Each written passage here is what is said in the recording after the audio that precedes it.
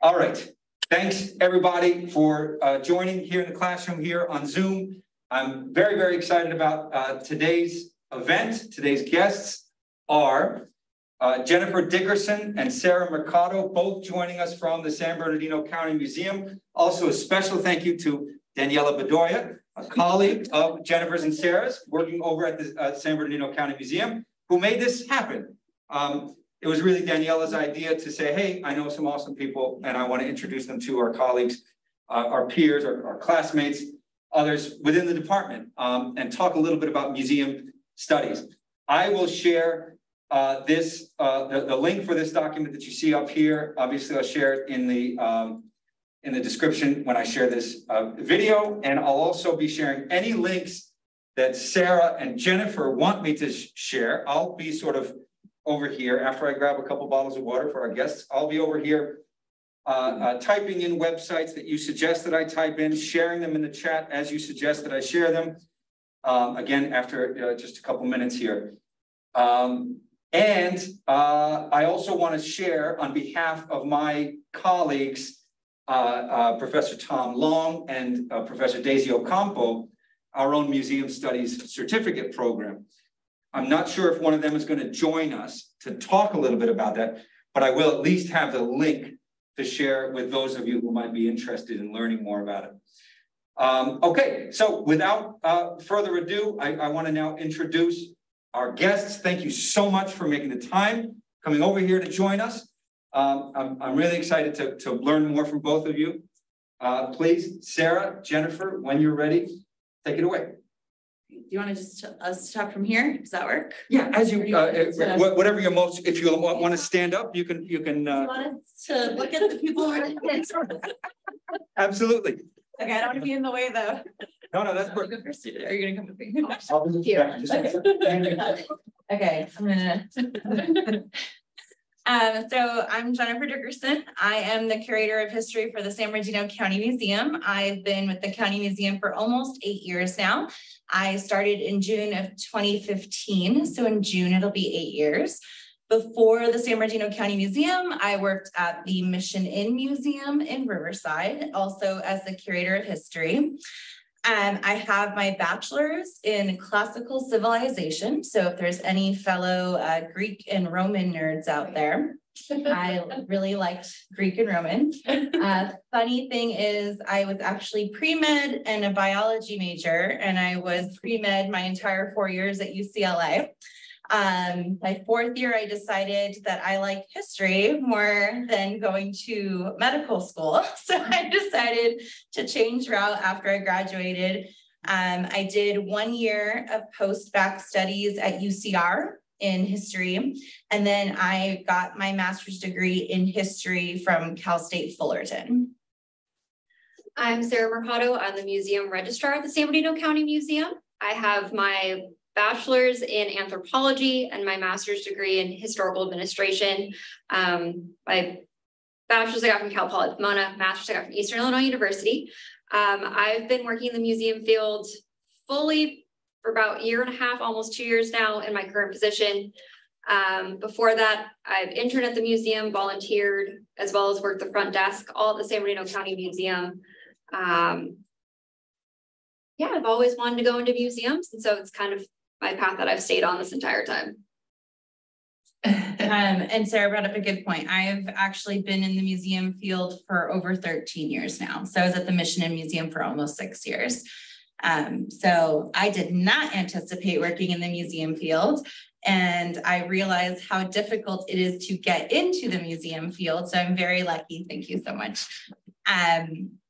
After switching my mind and not wanting to go to medical school, I decided I actually wanted to be a history professor. I happened to get my job at the Mission Inn Museum, just helping with guest services and the store. Loved it so much. I became history curator, I think about 1 year later, and knew that this is what I was supposed to do. So I think if there's any advice I can give to anybody, go volunteer, go apply for museums, regardless of position, whether it's curatorial assistant like Daniela, or if it's front desk staff or guest services staff. You can learn a lot from each division of a museum. It also helps to get your foot in the door. Just getting any experience, just being able to interact with the director and the curators and just other staff. If working in a museum is something you're really passionate about, getting your foot in the door and kind of being that squeaky wheel, and just making it known that you are wanting to pursue this profession and pursue this line of work, really goes a long way in this field with how competitive it is. Yes, there's thousands upon thousands of museums, but open positions are very hard to get, very hard to come by.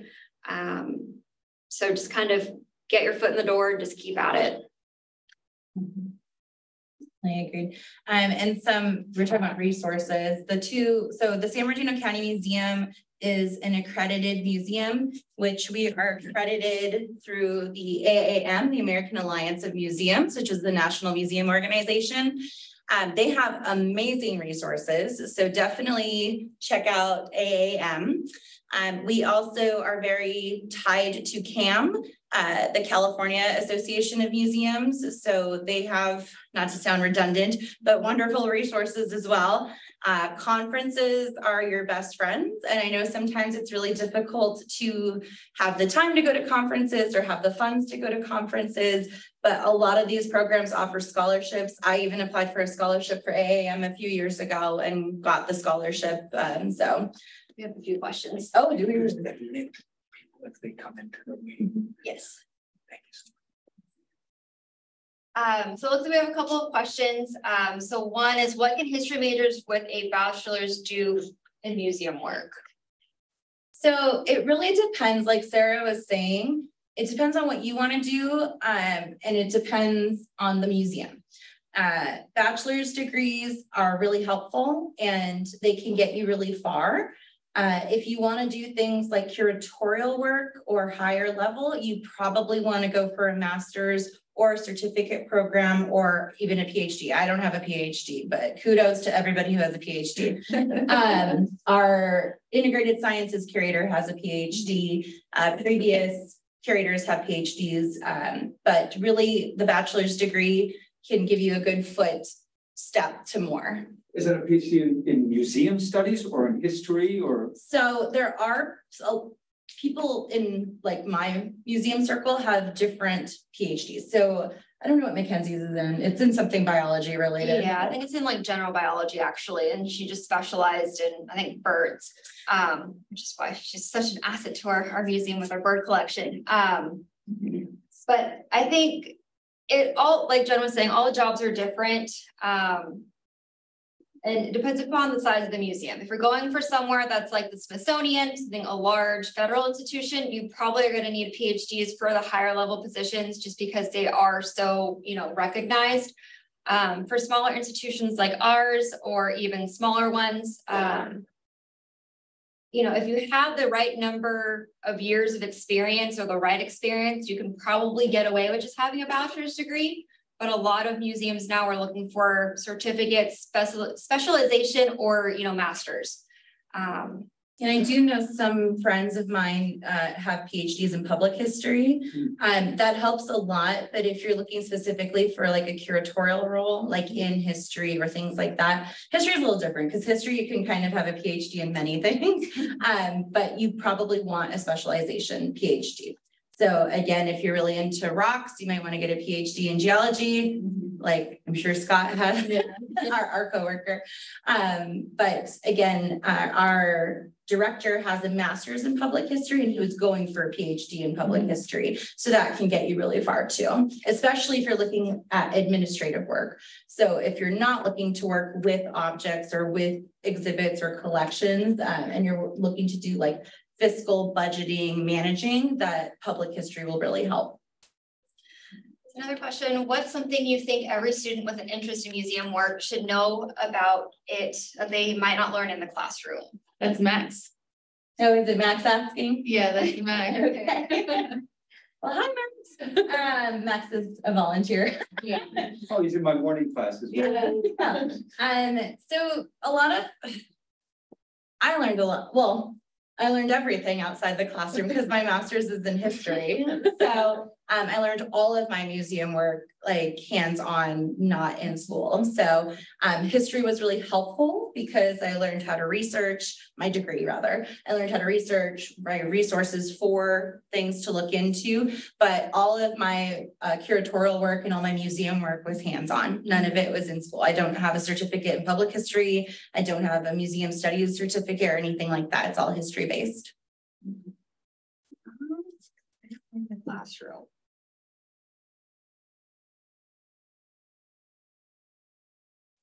They don't tell you to volunteer all the time. So volunteer, yes. And again, look for jobs, even if it's front desk position, even if it's part-time, it's your foot in the door, and it also gives you a different perspective. I've worked the front desk, I've worked the gift store, I've worked in archives, I've done administrative work, I've done supervising. So it's really just kind of all encompassing when it comes to museums. What is something surprising that you learned working in a museum? Something you didn't think or appreciate as a visitor, but now look for when you visit other museums? I have one, and I got this doing it in grad school. I had a museum studies background, so one of our classes was exhibits, and we went on tour. We went to a few museums, we went to conferences, and something that's really odd is how something is mounted in an exhibit. Mm-hmm. The amount of skill and finesse that some of these, fabricators, exhibit fabricators can do in a museum with these objects is amazing. Hanging things from the ceiling, making it look like it's alive, different things like that. That, and then just also the sheer amount of objects that are not on display that every museum holds. Would you say was like 5% of objects that we have at the museum may be on display at any given time? Yeah, I think the number that AAM gives is less than 2%. Yeah. So like our museum collection has 3 million objects, and I would bet 98% of those haven't been on display. So collections there is a lot of work, which you know too, Pam. Mm-hmm. So. What are some sites and exhibits you are currently working on? What has been your favorite exhibit? Okay. So I'm the history curator and for the county museum, and working for a county museum is much different than working for a nonprofit museum. I've worked for both. Nonprofits have at times different focuses. And then county museum, at least our county museum, we have 4 historic sites in addition to our 2 county museums. So we don't work just at the Redlands facility, the San Bernardino County Museum, but we have our Victor Valley Museum, and we also have 4 historic sites that are spread throughout the county. So one of my biggest tasks that I wasn't fully aware of, that now I am, is our historic sites and caring for those. They all have displays, so they're all set up in certain ways, different than museums, because historic sites, you're supposed to get immersed in history, like what it's supposed to be like for that particular site. For our county museum, we have a focus of the history, both natural and cultural, for the region. So those are different. So I have a respect for each of those, but my favorite exhibit that I worked on was our pulp culture exhibit, and it's about citrus in this region. Just in case y'all didn't know, there's a lot of citrus history in this region, and what was really neat is that we worked with a panel, a group from the community. So some people from the Citrus State Park, individuals from Colton, just different people, and they were advisors to help us tell a complete story. So I think that's one of my favorite exhibits, and it was also really well received by guests, and it's still on display, and it's just really nice. We initially, when I first started, were at a changing point for our museum, and we realized that our community really wanted a family-based museum in their community, and so we kind of switched from like a typical academic research-based facility to a very hands-on, interactive, interdisciplinary museum with interactive components geared towards children. And so that's something that I learned is you have to know what your community wants. And we did what's called a strategic plan, and our community hands down said they wanted a family-centered facility. So we changed gears. So good exhibit, I think, but I'm biased and I did it, so. I haven't worked on too many exhibits. I dabble here and there when I assist the curators. But the most recent one that I got to help out with is our mosaics of the Mojave up at our Victor Valley Museum. It involves Native American history as well as the animals you find in Mojave. So it's a kind of all-encompassing exhibit of all the divisions that we have, and it's an interactive one. There's different noises and sounds, and you kind of get immersed into it, and it was a labor of love, that exhibit, and so it's really cool, and that probably is my favorite. And then there's native Serrano language in the exhibit as well, so that's really cool. What is the most common job bachelor students can do in museums? Again, it really depends on the museum, but somebody says hi. It really depends on the museum, but typically for bachelor students, and again, it depends on how long you work for a museum, but entry-level positions for BA are probably, again, guest services, curatorial assistants at times, security, maintenance, some admin, our fiscal assistants, you know, they have their bachelor's. So it really depends. And again, if it's specifically like a history BA, education too. Yeah. Our education department. We have a pretty small education department, but some museums have, 10 people working in education department that's assisting with adult and children programs, school tours, things like that. That is something else too that can be done. Yeah, so we have a curator of education and then we have a museum educator. So typically, it depends on the museum again, but educators can typically have a bachelor's and not like an MA. Okay. What are some challenges when dealing with international artifacts or items, or working with items on loan from other museums? So I can't speak to international artifacts. I don't really deal with those types of items. We deal with loaned items all the time, both what we call incoming loans, so objects coming into our museum for other facilities, and then outgoing loans, items we loan to individuals. Loans are a lot of fun. It's a lot of paperwork, and there's a lot of liability on both ends. So you need to make sure you have a museum registrar to ensure that all the policies and procedures are being followed. We're an accredited museum, so we have an extra set of procedures that we're supposed to adhere to, and museum ethics that we definitely have to adhere to. So there's loan terms. So usually we just talked about this morning. Yeah. Loans for our museum are typically a year in length. Mm-hmm.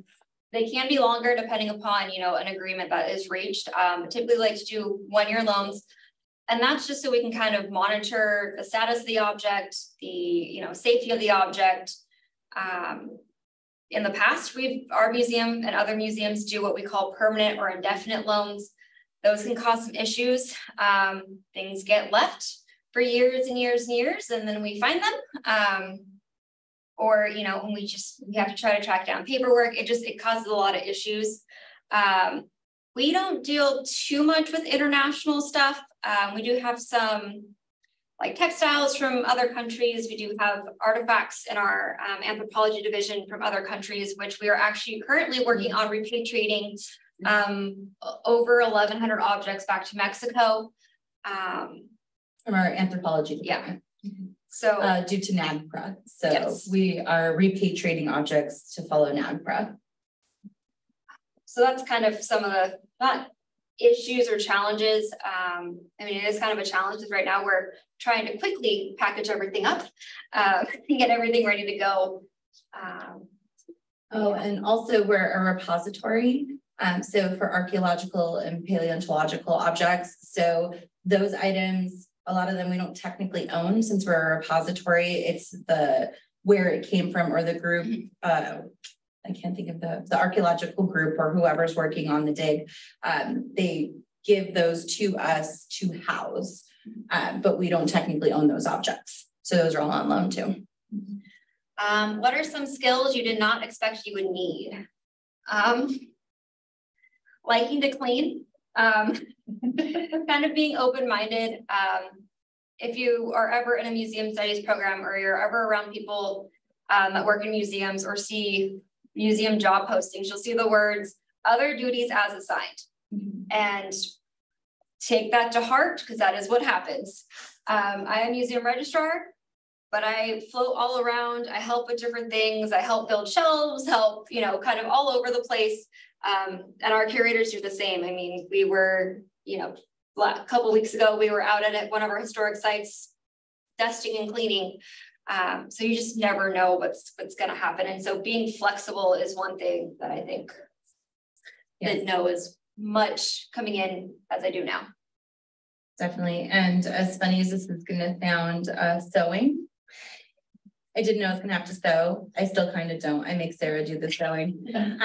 To sew tags on identification tags onto textiles. So little things like that, I would have never thought, oh, you kind of do need to know how to sew to label items. So little things like that. How does Cal NAGPRA impact Indigenous exhibits and items? So it can prevent us from being able to put certain things on display. If a tribe deems certain items as, spiritual or, ritualistic or, important to their culture, they do ask us not to put certain things on display. We have taken some things down because of that. We do have a very close relationship with our local tribes. It also kind of impacts on where and how we store items. We do have some ancestors at the museum. They are in their own room, covered. We don't really allow people to go into those spaces. And then we're also working on repatriating them as well. Our anthropology curator works very closely with the tribes and to get all of that stuff kind of up and going and get all the items and ancestors repatriated. Can you donate items to a museum? Yes, this is the short answer. We don't accept all items though. So a lot of museums, when they first get started, and this happens kind of across the board, you don't have any objects. So you automatically want to accept everything that people are donating. What also plays a big part into donations and accepting donations is having a clear mission statement. Knowing what your museum stands for, what you're going to include, what you want to be there for is really helpful. We joke about this all the time, but it's actually serious. We have a polar bear in our collection. We have a moose in our collection. I haven't seen any polar bears or any moose in San Bernardino County. But again, that kind of goes back to when the museum was being founded in the 60s and the 70s. 50s really, and then when it came to Redlands in the 70s, there was a large donation made to the museum by an individual who just had a large collection of taxidermy animals. And it's just one example. There's stuff in history division too. But if you're the San Bernardino County Museum and your focus is the county, you should only accept things that are focused on your museum. Just like, if you're going to the Peterson Museum in LA, they're car-based, so probably won't accept a polar bear at the Peterson Museum. But you just want to be very aware of what you have in your collection, because if you already have 50 typewriters, I don't know anything about that, but if you already have 50 typewriters, you probably don't need more typewriters. So museums, after being in existence for several decades, sort of have a problem of over accepting donations. When again, and it's completely normal, but really we should have been more keen on what we were accepting into the museum from the beginning, but it happens across the board. So yes, you can donate items to the museum, and we love donations. And we really appreciate our donors, because that's how we have a collection, is mostly donations. We do purchase some items, we do transfers from other museums too, but primarily most of our collection is donation based. So if you want something donated to the museum, you definitely can contact our museum if you want to donate it to our museum, but look into a facility that you'd like to give your stuff to. So if you have donated something and you want that back and you cannot find the paperwork and the paperwork was done to the registrar that was before you, how do we go about getting that back? So typically when you donate something to a museum, it's an unrestricted gift, typically. So it depends. It wasn't supposed to be. I know who signed okay. the loan agreement. Oh, okay. But it was a loan agreement. Yes, my husband wants it back. Okay, well, in general, I'll go with in general first. In general, a gift to the museum, a donation to the museum is unrestricted, which means we're giving this to you. This is yours, you take the museum. Museums then can use it for however long they want. They can keep it in their collection. It's unrestricted. To put something into museum collections, it's called accessioning. To get something out of museum collections, it's the accessioning. And then you can transfer, dispose of whatever you want. If there were conditions, or if it was an indefinite or permanent loan, then it's a little bit different. This is why we don't like to do indefinite or permanent loans anymore, because 25 years later, however long, we have. Well, it wasn't supposed to be a permanent loan. Yeah. It was supposed to be for one display only, and that when it was taken down, it was supposed to be given back. Sarah can help you for sure. Yes. And I was going to say, if it's a history object, I can help too. No, it would. I forget the name of it. Long, tall thing. Well, we do have records, and again, Sarah's in charge of those. So we have loan records. We have gift donations. I found the loan agreement once, and I haven't been able to find it since. So I know I still have it. I just need to know that we can try to get Sarah and we can figure it out. Which again happens all the time as well. We have, not that this is your case, but we have loans that have been left at the museum. And people, we don't have the right contact information. So or it's from 1965 and that person most likely has passed away. You know, we have outdated information moved, anything like that. So it gets difficult and challenging to get back in touch with people when that happens. So yeah, definitely email Sarah. Okay, in our museum classes, we talk a lot about decolonization practices within museums. Is this something that is practiced in the field or is still being implemented? Decolonization practices. Yes, definitely. I know that with exhibits that I do, I like to work with the community. So I have a panel usually, or a group of advisors that I work with for each exhibit. And it's usually from people within certain communities. So for example, we're doing an exhibit, anytime we do an exhibit, I'm gonna backtrack a little bit. Anytime we do an exhibit about local Native individuals, if it's somebody from a Cahuilla tribe, we look at, you know, our local Cahuilla neighbors like Morongo, or if it's somebody from Serrano, we work with San Manuel, and we definitely consult with them on any sort of exhibits that we do. And then NAGPRA also dictates a lot of what we do with the physical objects. So definitely working with those sorts of things. And then just in general, I don't know good terminology for it, but telling a complete story and telling a whole story about certain things, even if wrongs were done and people were at fault.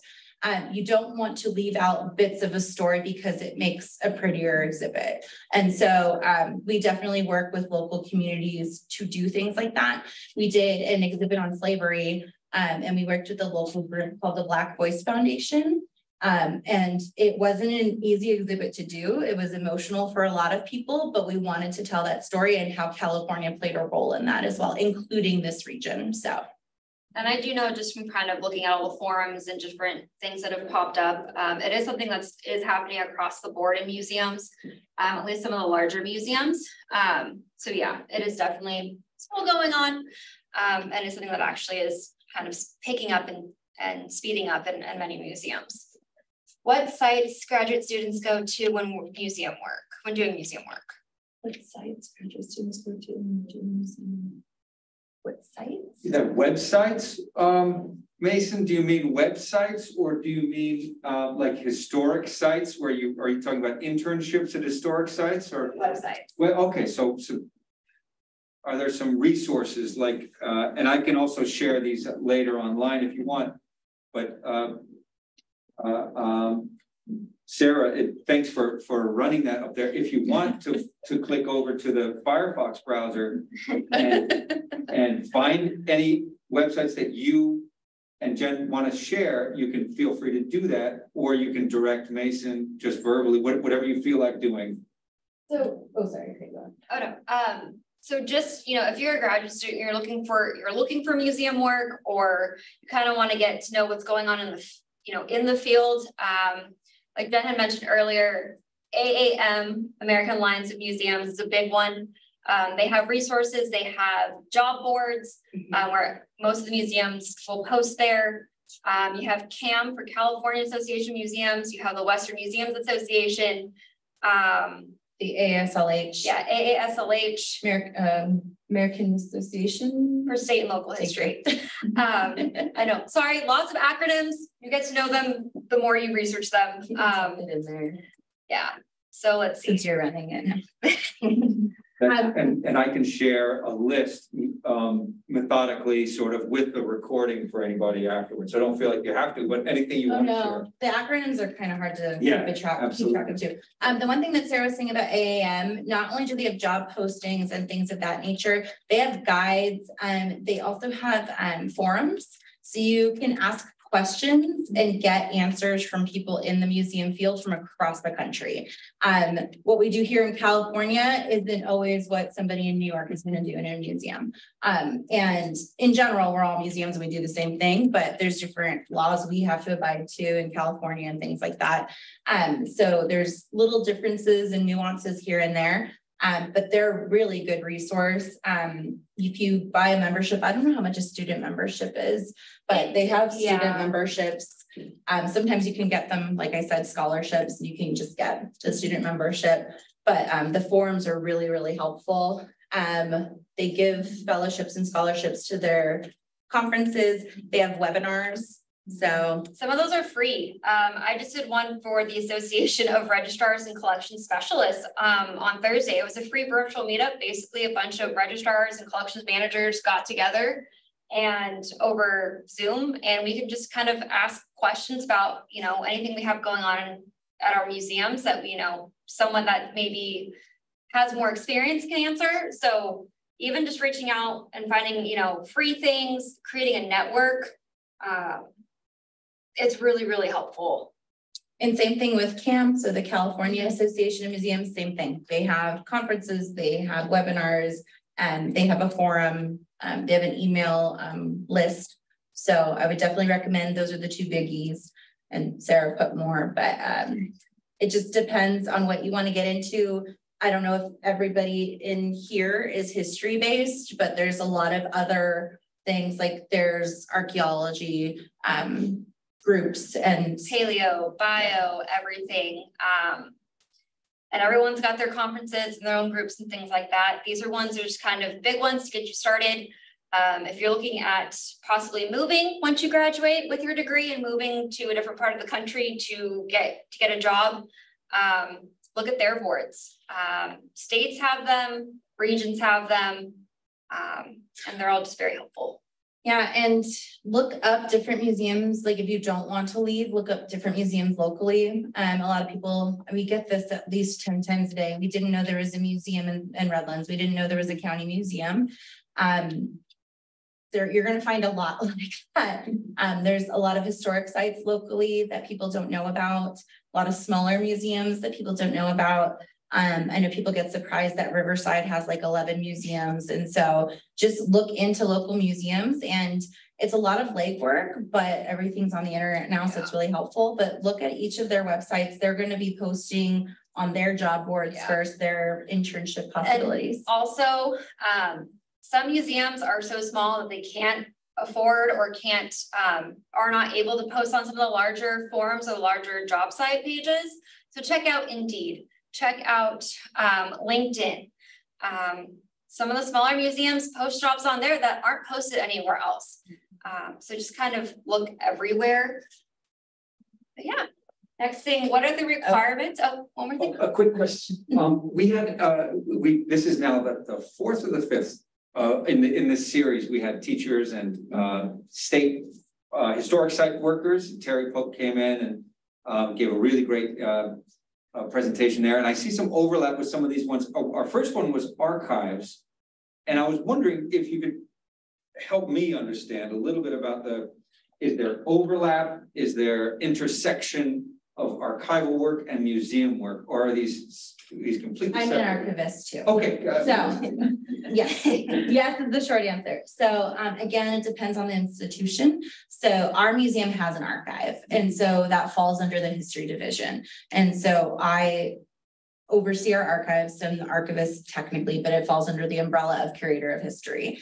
But like Nathan at Smiley Library, like there's the library or a facility that has an archives as well. The county has a county archive too. So that's separate from our museum, and there's archivists there. So yes, they do overlap. And oftentimes in a museum, you will have an archive dependent on what kind of museum, especially if it's, well, I can't even say especially if it's a history museum, because biology and geology and like paleo collections all have archival material that go with their collections as well. And so it just depends. Yeah. But for our museum, yes, we also, they overlap. It's me. Again, it just depends upon the institution. Again, like Jen was saying, a museum with an archive within it, you know, a history curator usually can take over that, or someone with just archival experience. If you're looking at going to like an actual, just what they're called, just a plain archive, a lot of times at a library or other places, you're going to need a different degree. Yes. And that's going to be an MLIS degree. That's the right acronym. And that a lot of archival work that specializes in archives, you will need that degree. Like if you're going to work at the National Archives, like Yes. in Paris, for example. Or Those- Washington, DC, anything like that. You'll have to have that different degree. Can I have a quick follow up on that? Because I wanted to ask a question that we always ask our guests, and that is, can you reverse engineer the perfect applicant? And this is all obviously for our students. And we've talked a little bit about this, and I know it depends on where the person might be working within the museum, right? Mhm. But if have you been in charge of some hiring processes? Yes. So if you're, I guess it depends on a range of positions that are available. But maybe a position coming from a BA student coming out of Cal State, or also an MA student coming out of Cal State. Can you think about some things that you'd like to see on that resume, and sort of help our students reverse engineer the perfect job application, and maybe interview even? No, definitely. Experience. Honestly, that's what it comes down to. When we look at any position, we look at experience. So even for front desk staff, it may not be, does this person have experience working in a museum, but does this person have experience working in guest services? And that doesn't necessarily need to be, like operating a register, but have they worked with the public? And that includes volunteer positions. So that doesn't mean just working, but also, I know, again, for like curatorial positions, we do look at background, like educational background. Do they have a master's? Do they have a master's? Things like that. But to reverse engineer, that's why it's really hard. And I know I don't want to speak for any of the students, but I know sometimes you want to work for a museum, you don't know what you want to do for a museum. And so that's why I think it's just like we were saying, volunteer, get to know what you want to do. You may think you want to be an archivist, and then after you've scanned your 2000th image and done your 5,000th Argus or database entry, you may learn you don't want to work with collections anymore. And trust me, it happens a lot with particularly interns. Sarah was a full-time 6-month intern. Yeah. So she was there every day for 6 months. And so you learn a lot, and you can speak better to this, but you learn a lot about what you're looking for, what you're interested in. I knew right away that I was very much into exhibits and doing interpretation for exhibits. I love working with collections, but exhibits are like the highlight of my job. So I would say volunteer, go to a museum, call a museum and just ask them, do they have volunteer positions available?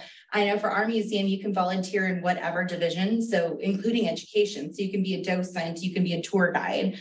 That might be something you really want to do. And then you might want to go into the education field for a museum. So I can kind of speak from experience. I wanted to be a curator for as long as I could remember. I had to do a history do a school project in high school. Everyone was choosing nurses, things like that. I chose a museum curator. So I got to shadow the curator of anthropology for a day at the time. And that was one thing.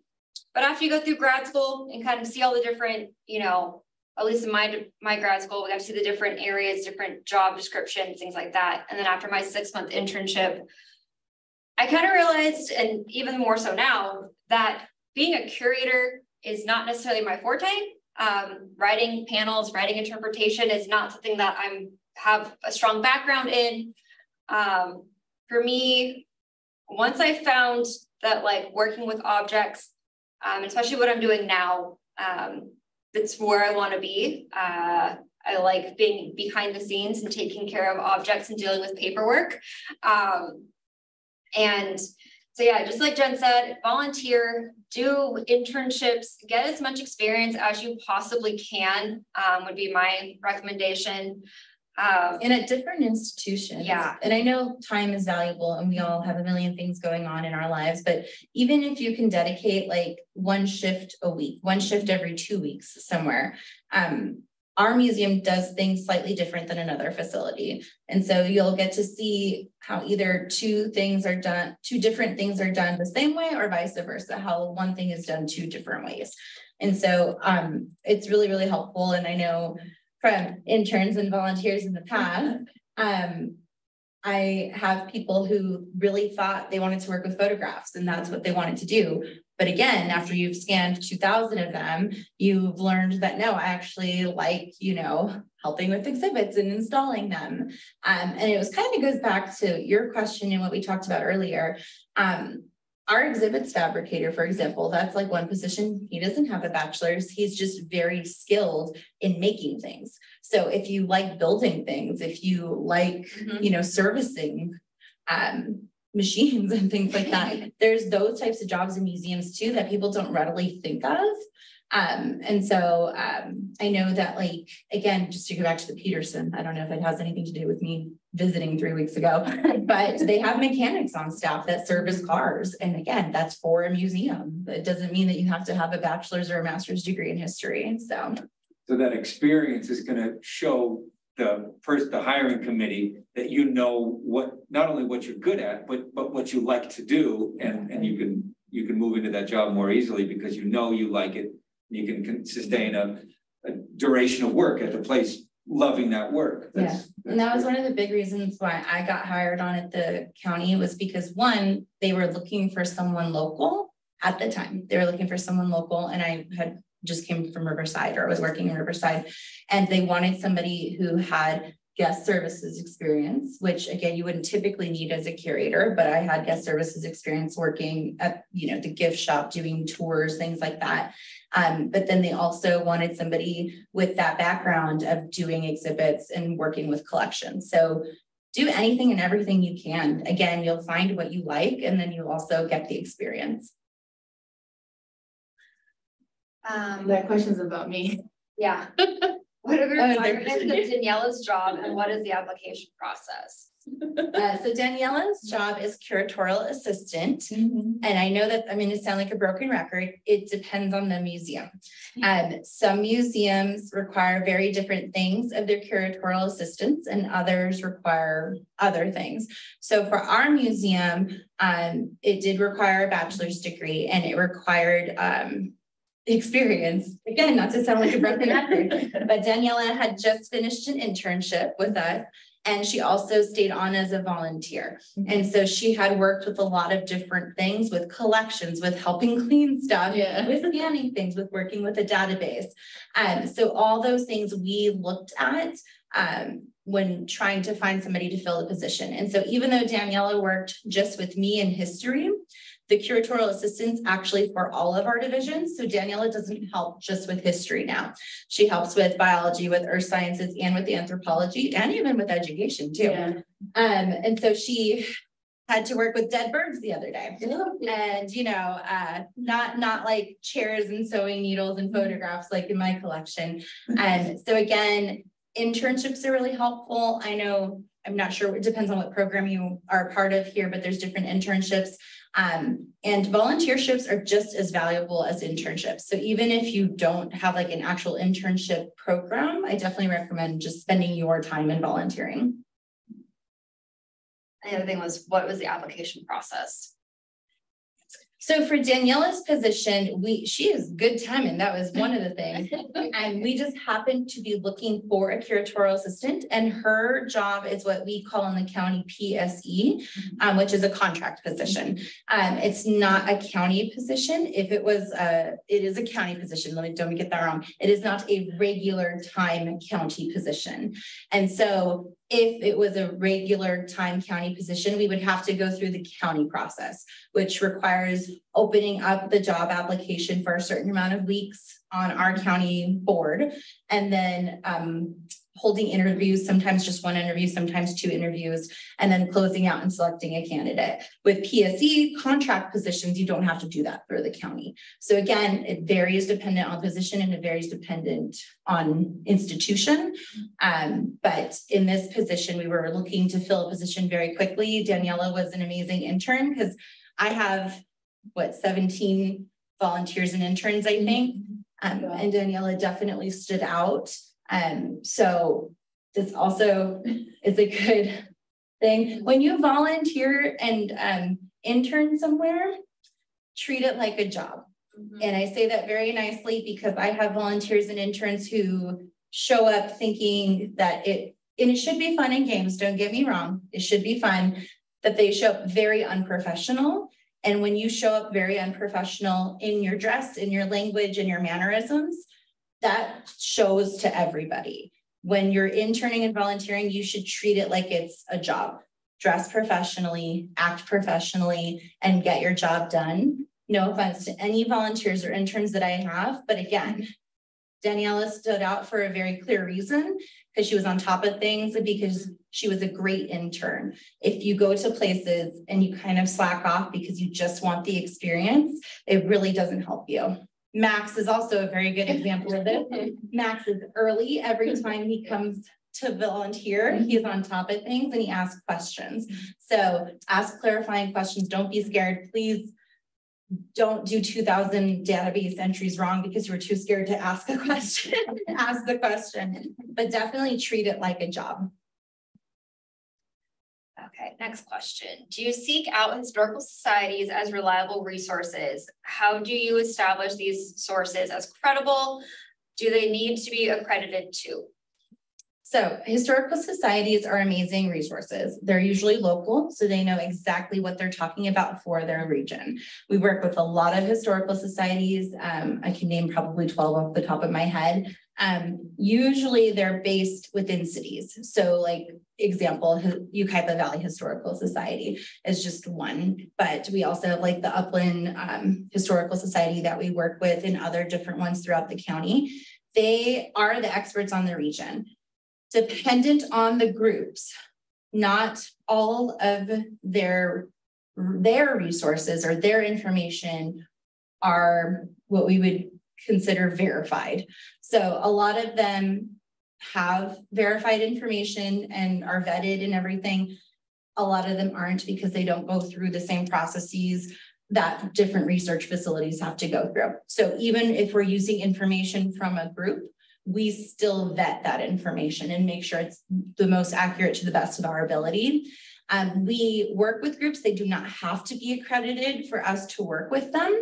And we also just had this discussion this morning too.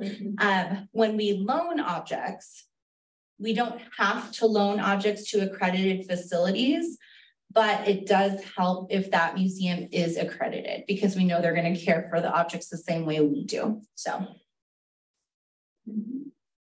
Max. This has been really, really great. I want to keep for a little while, keep the conversation going. We are at 6:25. I also don't want to impose too much on our guests and ask them to stay for much longer than the initial hour that we had planned. So if anybody joining online has more questions, please, you can either raise your hand or you can type them into the chat. I want to just highlight a couple of things because it's a trend, and this is for everybody who either has or hasn't been joining for the last 4 events in this series. One is, I think it was Sara who said this, the open-mindedness and the flexibility and this other duties as assigned. And that's something that's been a theme in every single one of our events so far.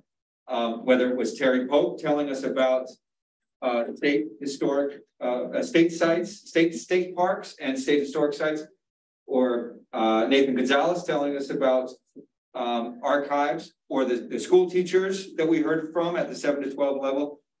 Other duties as assigned, be prepared to be flexible. What we often say in the future history teacher session is to make yourself indispensable by sort of demonstrating your willingness to do whatever needs to be done, to go above and beyond, and to set yourself apart from your peers with your efforts, your excellence, your deportment, how you behave, obviously, on the site. And not to interject, Yep. I helped with our live animal gallery.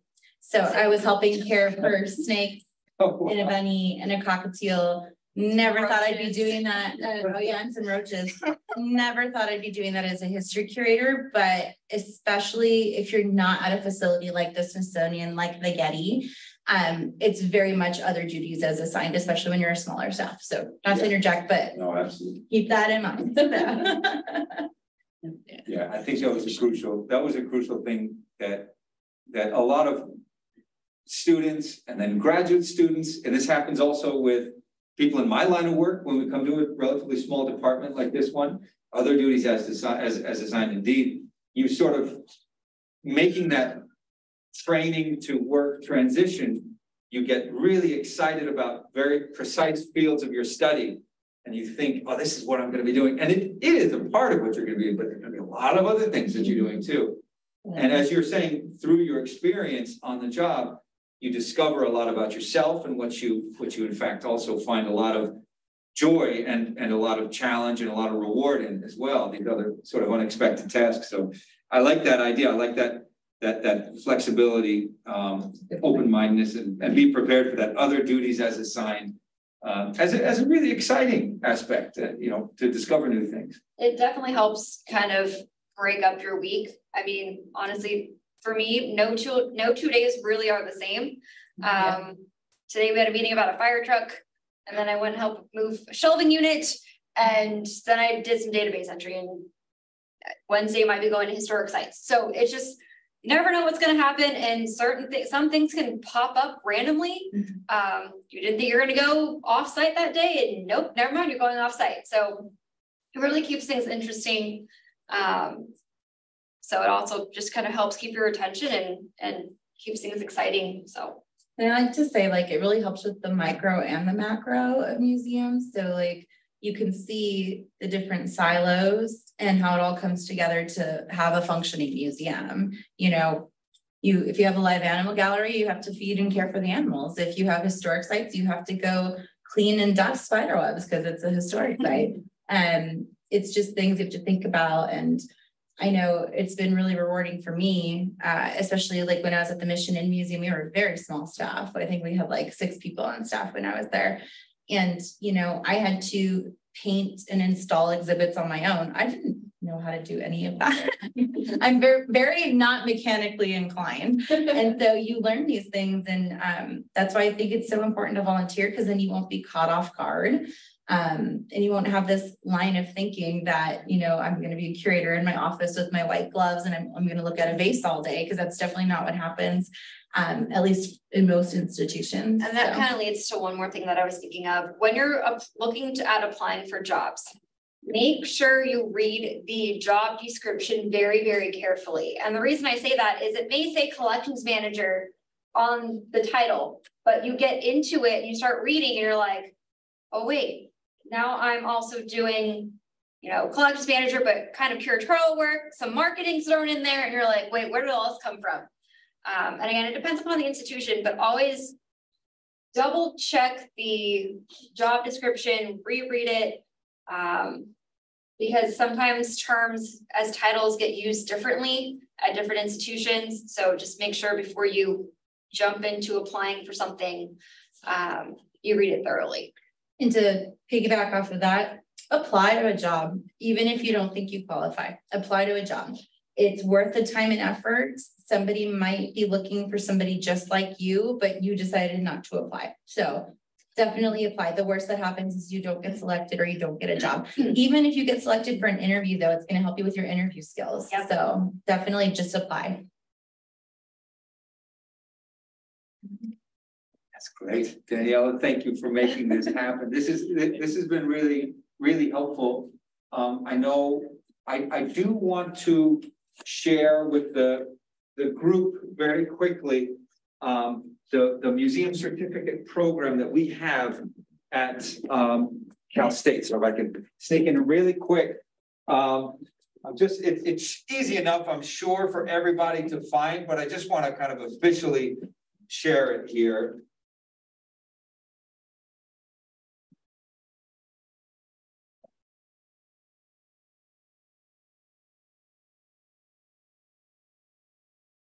And this is, those of you who are in our CSUSB department here, you may already know Professors Tom Long and Ocampo.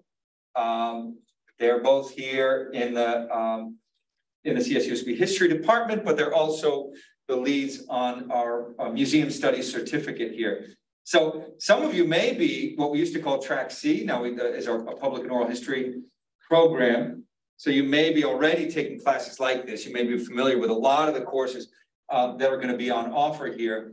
But there are ways to do this blended with a bachelor's or blended with a master's. Alongside this, some courses you can consult with Professors Long and Professor Ocampo about what is permitted in terms of, double counting and that kind of thing towards your master's, towards your bachelor's. These are all questions that you can address to my esteemed colleagues down the hall, Professors Long and Ocampo. They can tell you a lot more about it. But there are a lot of really wonderful courses here. And of course, there are also internships. There are internships through this program. And we can send you over to Jen and Sarah, and you can get course credit for it. So there's a lot of nice overlap here. Of course, Professors Ocampo and Long are wonderful guides through this work. And we have other faculty members in our department who do public and oral history, that kind of thing. And there are also other colleagues in other departments who do related exhibit design work, anthropology, and some other departments as well. We've worked with Dr. Hume before. So. With Ariana Hume. Yeah. Okay, great. Yeah, it's nice to be in the neighborhood, and again, that crucial thing of the experience of getting in that environment, getting that experience, even if it's just for a few hours a week, getting that experience, that line on your resume, your CV. So I really appreciate it. I appreciate Jen and Sarah just taking over here and scrolling through all the questions. I think we got to everybody's question. Is that right? One other thing I just remembered too, not only does it give you, when you volunteer, not only does it give you experience, but you are without a doubt going to need a reference, whether it's on your resume or for a job application or for graduate school. And so just keep that in mind too, is that if you work for a museum, you have that reference and you have somebody who can write you a letter of rec, or you have somebody who can be your reference on your CV or resume. So sorry, that just popped into my head. Yeah. And again, that goes along with the sort of deportment and doing your absolute best when you're on the job. Of course, same as in classes. You want to be that student or that intern that's remembered by your supervisors, your professors, as the one who is doing excellent work and taking the work very, very seriously. So what you do in practice, you do in the game. They always say so. This has been really, really great. Thank you, Daniela, for making this happen. Thank you, Sarah. Thank you, Jen, from the San Bernardino County Museum. I'm going to share the websites that are the names of the places that Jen listed here. I'm actually going to copy this one because I want to make sure I have the name of all these ones so that I can look them up later and get the websites to share out with everybody to the group. I don't see any more questions coming in or hands raised, but please join me in giving a virtual big thank you and applause to our guests today. Thank you so much for coming out here, for joining us. I'm really excited to know about this museum and to have this preliminary contact with you all. So thank you. I'm going to shut down this Zoom meeting and I'm going to reopen it. It's going to be a very brief meeting with the 6,900 students. So please jump out. And thank you from Rosandra and from Patricia. Thank you, Maximilio. Thanks everybody for joining us. Thanks everybody. Thank you. Thank you so much.